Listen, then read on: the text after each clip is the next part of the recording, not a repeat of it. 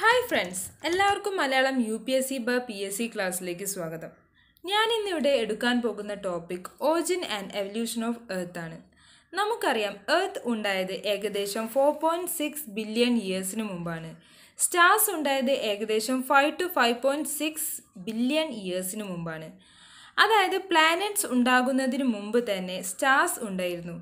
ഇതിനെക്കുറിച്ച് കുറേ ഫിലോസഫേഴ്സും സയൻറ്റിസ്റ്റുകളും ഒരുപാട് ആർഗ്യുമെൻറ്റ് നടത്തിയിട്ടുണ്ട്. അത് രണ്ട് കാറ്റഗറി ആയിട്ടാണുള്ളത്. അതായത് earlier theories and modern theories. അതിലെ ഏർലിയർ തിയറിയിൽ വളരെ പോപ്പുലർ ആയിട്ടുള്ള ഒരു തിയറിയാണ് നെബ്യുല ഹൈപ്പോതെസിസ്. ജർമ്മൻ ഫിലോസഫറായ ഇമ്മാനുവൽ കാണ്ടാണ് ആദ്യമായി ഈ ഒരു തിയറിയെക്കുറിച്ച് ഒരു വിശദീകരണം നൽകിയത്. പിന്നീട് 1796 famous മാത്തമാറ്റീഷ്യനായ ലാപ്ലേസും 1950 auto Smith and call വിസേഴ്സ്കറാണ് ഈ ഒരു തിയറിയെ റിവൈസ് ചെയ്തത്. ഈ ഒരു തിയറിയിൽ പറയുന്നത് സ്റ്റാർസും പ്ലാനറ്റ്സും ഫോം ചെയ്തത് നെബ്യുല ക്ലൗഡ്സിൽ നിന്നാണ്. ഇതാണ് നെബ്യുല clouds. Hydrogen, helium, dust particle കൂടി ചേർന്നതാണ് നെബ്യുല ക്ലൗഡ്സ് എന്ന് പറയുന്നത്. ഇത് വളരെ ഫാസ്റ്റ് ആയിട്ട് റൊട്ടേറ്റ് ചെയ്യുമ്പോൾ അതിലെ ലൈറ്റർ പാർട്ടിക്കിൾ ആയിട്ടുള്ള ഹൈഡ്രജൻ, ഹീലിയം സെൻറ്ററിലേക്ക് മൂവ് ചെയ്യുകയും ബൈ കൊളിഷൻ ഫ്രിക്ഷൻ കാരണം അവിടെ ഒരു കോർ രൂപപ്പെടും. ആ കോറാണ് പിന്നീട് സ്റ്റാർസായി മാറുന്നത്. ഹെവിയർ പാർട്ടിക്കിൾ ഔട്ടറിലേക്ക് മൂവ് ചെയ്യുകയും ഈ കോറിന് ചുറ്റും റൊട്ടേറ്റ് ചെയ്യാൻ തുടങ്ങും. അത് പിന്നീട് ഡിസ്ക് ഷേപ്പ് ക്ലൗഡ്സായി മാറും. ഈ ക്ലൗഡ്സിൽ ലെയേഴ്സ് ഫോം ചെയ്തിട്ടാണ് പ്ലാനറ്റ്സായി മാറുന്നത്. ഇതാണ് നെബ്യുല ഹൈപ്പോതെസിസിൽ പറയുന്നത്. സെക്കൻഡ് തിയറി പ്ലാനറ്റസിമൽ ഹൈപ്പോതെസിസ് ആണ്. ഈ ഒരു തിയറിയിൽ പറയുന്നത് ചില വണ്ടറിങ് സ്റ്റാർസ് സണ്ണിനോട് അപ്രോച്ച് ചെയ്യുമ്പോൾ ബൈ ഗ്രാവിറ്റേഷണൽ പുള്ള് കാരണം സിഗർ ഷേപ്ഡ് മെറ്റീരിയൽ സണ്ണിൻ്റെ സർഫസിൽ നിന്ന് സെപ്പറേറ്റ് ചെയ്യാൻ തുടങ്ങും. ഈ മെറ്റീരിയൽ പിന്നീട് സണ്ണിന് ചുറ്റും റിവോൾവ് ചെയ്യാൻ തുടങ്ങുകയും അത് കണ്ടൻസ് ചെയ്തിട്ട് പ്ലാനറ്റ്സായി മാറുകയും ചെയ്യും. ഇതാണ് ഈ ഒരു തിയറി എക്സ്പ്ലെയിൻ ചെയ്യുന്നത്. അടുത്തത് ടൈഡൽ ഹൈപ്പോതെസിസ് ആണ്. പ്ലാനറ്റസിമൽ ഹൈപ്പോതെസിസിനോട് സിമിലർ ആയിട്ടുള്ള ഒരു തിയറിയാണ് ടൈഡൽ ഹൈപ്പോതെസിസ് എന്ന് പറയുന്നത്.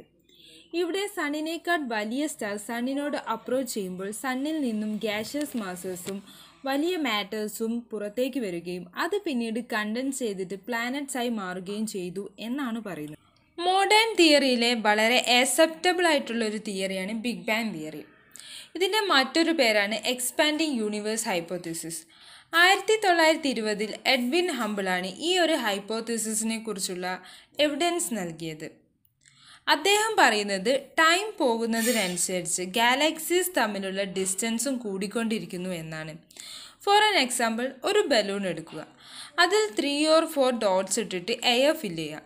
എയർ ഫില്ല് ചെയ്യുന്നതിനനുസരിച്ച് ആ ഡോട്ട് തമ്മിലുള്ള സ്പേസിങ്ങിലും മാറ്റം വരുന്നു. ഇതേ സെയിം തിയറി തന്നെയാണ് യൂണിവേഴ്സിലും നടക്കുന്നത്. അതായത് ടൈം പാസ് ചെയ്യുന്നതിനനുസരിച്ച് ഗാലക്സീസ് തമ്മിലുള്ള ഡിസ്റ്റൻസും കൂടിക്കൊണ്ടിരിക്കുന്നു എന്നാണ് അദ്ദേഹം പറഞ്ഞത്. Stages of big bang theory. Initial സ്റ്റേജസിൽ യൂണിവേഴ്സിലെ എല്ലാ മാറ്റേഴ്സും ഒരു ടൈനി ബോൾ ഒരേ സിംഗുലർ ആറ്റം ആയിട്ടായിരുന്നു ഉള്ളത്. അതിൻ്റെ വോളിയം എന്ന് പറഞ്ഞത് അൺഇമാജിനബിൾ ആണ്. ആൻഡ് ടെമ്പറേച്ചറും ഡെൻസിറ്റിയും ഇൻഫൈനൈറ്റ് ആയിരുന്നു.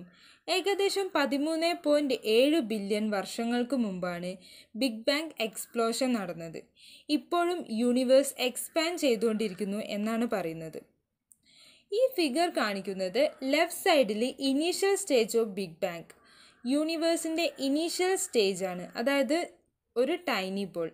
റൈറ്റ് സൈഡിൽ ഇപ്പോൾ എക്സ്പാൻഡ് ചെയ്തുകൊണ്ടിരിക്കുന്ന യൂണിവേഴ്സിനെയാണ് കാണിക്കുന്നത്. ഇനീഷ്യൽ സ്റ്റേജിൽ വളരെ റാപ്പിഡ് ആയിട്ടുള്ള എക്സ്പാൻഷൻ ആയിരുന്നു നടന്നത്. ഇവിടെ എനർജീസ് എല്ലാം മാറ്റേഴ്സ് ആയിട്ട് കൺവേർട്ട് ചെയ്യപ്പെട്ടു. പിന്നീട് അത് സ്ലോ ആയി. ആദ്യത്തെ 3 മിനിറ്റിൽ തന്നെ ആദ്യത്തെ ആറ്റം ക്രിയേറ്റ് ചെയ്യപ്പെട്ടു. ഏകദേശം 30 ലക്ഷം വർഷങ്ങൾക്ക് ശേഷമാണ് ബിഗ് ബാങ് എക്സ്പാൻഷൻ്റെ ടെമ്പറേച്ചർ 4500 കെൽവിനായിട്ട് കുറഞ്ഞത്. പിന്നീട് അറ്റോമിക് മാറ്റേഴ്സ് ജനറേറ്റ് ചെയ്യപ്പെട്ടു. ദെൻ യൂണിവേഴ്സ് ട്രാൻസ്പെറൻ്റ് ആയി മാറി. ഇതാണ് ബിഗ് ബാങ്കിൻ്റെ സ്റ്റേജസ് എന്ന് പറയുന്നത്. Next steady state theory. 1948 British scientist ആയിട്ടുള്ള sir ഹെമൻ ബോന്തി, Thomas gold and sir Fred ഹോളിയാണ് ഈ ഒരു തിയറിയെക്കുറിച്ച് ആദ്യമായിട്ട് പറയുന്നത്. യൂണിവേഴ്സ് ഇപ്പോഴും എക്സ്പാൻഡ് ചെയ്തുകൊണ്ടിരിക്കുന്നു, പക്ഷേ അവിടെ ഒരു കോൺസ്റ്റൻറ്റ് ഡെൻസിറ്റി മെയിൻറ്റെയിൻ ചെയ്യുന്നുണ്ട്. മാറ്റേഴ്സ് എല്ലാം പുതിയ പുതിയ സ്റ്റാർസും ഗാലക്സീസുമായി മാറുമ്പോഴും പഴയ സ്റ്റാർസും ഗാലക്സീസും അൺഒബ്സർവബിളായി മാറുകയാണ്. ഇതിന് കാരണം ഇവ തമ്മിലുള്ള ഡിസ്റ്റൻസ് കൂടുന്നതുകൊണ്ടാണ്. ഇതാണ് സ്റ്റഡി സ്റ്റേറ്റ് തിയറി പറയുന്നത്. The star formation. ഏകദേശം 5 to 6 ബില്യൺ ഇയേഴ്സിന് മുമ്പാണ് സ്റ്റാർ ഫോം ചെയ്തത്. നമുക്കറിയാം യൂണിവേഴ്സിലെ ഓരോ മാറ്റേഴ്സിനും ഡിഫറെൻ്റ് ആയിട്ടുള്ള ഗ്രാവിറ്റേഷണൽ ഫോഴ്സ് ആണുള്ളത്. അതുകൊണ്ട് തന്നെ അവ കൂടിച്ചേർന്ന് വലിയ ബോഡീസ് ഉണ്ടായി. ഇതാണ് ഒരു ഗാലക്സിയുടെ ബേസ് എന്ന് പറയുന്നത്. ആൻഡ് ആ ഗാലക്സിയിലെ ഓരോ സ്റ്റാർസും ഫോം ചെയ്തത് നെബുല ക്ലൗഡ്സിൽ നിന്നാണ്. നമ്മൾ നേരത്തെ പഠിച്ചു, കുറേ ഗ്യാസസ് കൂടിച്ചേർന്നിട്ടാണ് നെബുല ക്ലൗഡ്സ് ഉണ്ടായത്. അതായത് ഹൈഡ്രജൻ, ഹീലിയം അതുപോലെ ഡസ്റ്റ് പാർട്ടിക്കിൾ കൂടി ചേർന്നതാണ് നെബുല ക്ലൗഡ്സ്. ഈ ക്ലൗഡിൻ്റെ സെൻറ്ററിൽ ഒരു കോർ രൂപപ്പെടുകയും പിന്നീട് അത് സ്റ്റാർസായി മാറുകയും ചെയ്തു. ഇങ്ങനെയാണ് ഓരോ സ്റ്റാറും ഫോം ചെയ്യുന്നത്. ഒരു ഗാലക്സിയിൽ ഒരുപാട് സ്റ്റാർസ് ഉണ്ട്. അവ തമ്മിലുള്ള സ്പേസിംഗ് മെനി ലൈറ്റ് ഇയേഴ്സ് ആണ്. Diameter of A Galaxy 80,000 to 1,50,000 light years ആണ്. ലൈറ്റ് ഇയർ എന്നാൽ ഡിസ്റ്റൻസിൻ്റെ യൂണിറ്റ് ആണ്. ഒരു ലൈറ്റ് ഇയർ എന്ന് വെച്ചാൽ 3,00,000 km/s സ്പീഡിൽ ലൈറ്റ് ഒരു ഇയറിൽ ട്രാവൽ ചെയ്യാൻ എടുക്കുന്ന ഡിസ്റ്റൻസിനെയാണ് ഒരു ലൈറ്റ് ഇയർ എന്ന് പറയുന്നത്. ഈ ഫിഗർ കാണിക്കുന്നത് ഫോർമേഷൻ ഓഫ് സ്റ്റാർ ആണ്. അതായത് ആദ്യം നെബുല ക്ലൗഡ്സ് ഉണ്ടാവും, ദെൻ അത് കണ്ടൻസ് ചെയ്തിട്ട് അതിൻ്റെ സെൻറ്ററിൽ ഒരു കോർ രൂപപ്പെടുകയും പിന്നീട് അത് സ്റ്റാർസായി മാറുകയും ചെയ്തു. Formation of planets. നമുക്കറിയാം സ്റ്റാർസ് ഫോം ചെയ്തത് നെബുല ക്ലൗഡ്സിൽ നിന്നാണ്. അതായത് ഗ്രാവിറ്റേഷണൽ ഫോഴ്സ് കാരണം നെബുല ക്ലൗഡ്സിൻ്റെ സെൻറ്ററിൽ ഒരു കോർ രൂപപ്പെട്ടു. അവ പിന്നീട് സ്റ്റാർസായി മാറി. ഈ കോറിന് ചുറ്റും ഒരു ഡിസ്ക് ഷേപ്പിലുള്ള ക്ലൗഡ്സ് റൊട്ടേറ്റ് ചെയ്യുകയും അവ കണ്ടൻസ് ചെയ്തിട്ട് സ്മോൾ റൗണ്ടഡ് ഷേപ്പിലുള്ള ബോഡീസ് ഉണ്ടാവുകയും ചെയ്തു. ഇതിനെയാണ് പ്ലാനറ്റസിമൽ എന്ന് പറയുന്നത്.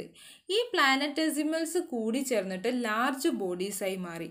ഇവ പിന്നീട് പ്ലാനറ്റ്സായി മാറി. ഇങ്ങനെയാണ് പ്ലാനറ്റ്സ് ഫോം ചെയ്തത്. എല്ലാവർക്കും ഈ ടോപ്പിക് മനസ്സിലായിട്ടുണ്ടാകുമെന്ന് വിശ്വസിക്കുന്നു. ഈ ടോപ്പിക്കിൻ്റെ ബാക്കി അടുത്ത വീഡിയോയിൽ കാണാം. Thank you.